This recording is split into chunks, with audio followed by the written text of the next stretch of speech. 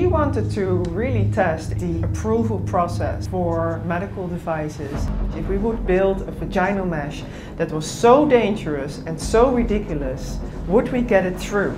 So we bought a net of mandarins and we went to the notified bodies and we said, would you approve this? And they didn't see any problem.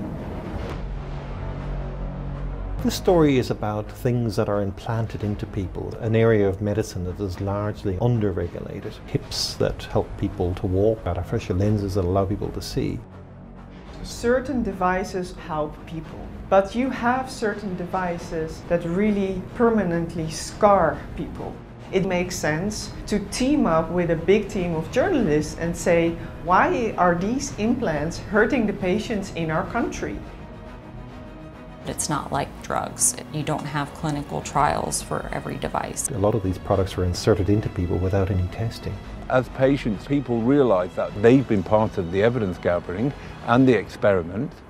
The 911 call reveals Bridget Robb's raw agony. Oh, I'm not ready to die. Screaming with each shock of the defibrillator malfunctioning in her chest. The Pinnacle hip implant, it was not tested in humans before it was sold and surgically implanted.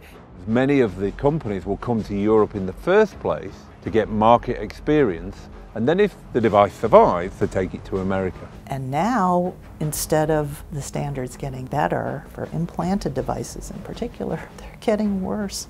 All the focus is on getting products to market more quickly because that's what industry wants. And that race to the bottom could be a huge problem. In many parts of the world, there are no regulators whatsoever. L'affaire des implants périmés continue de susciter des réactions au sein de l'opinion nationale togolaise. Johnson & Johnson is accused of selling faulty hip devices to over 4,700 patients in our country. When something goes wrong with the device, if the manufacturer isn't reporting it and the physician and the patient don't take that step, then you're not going to have the full story. The public don't know when products fail. They don't know what the track record is of the products that they're getting implanted into them.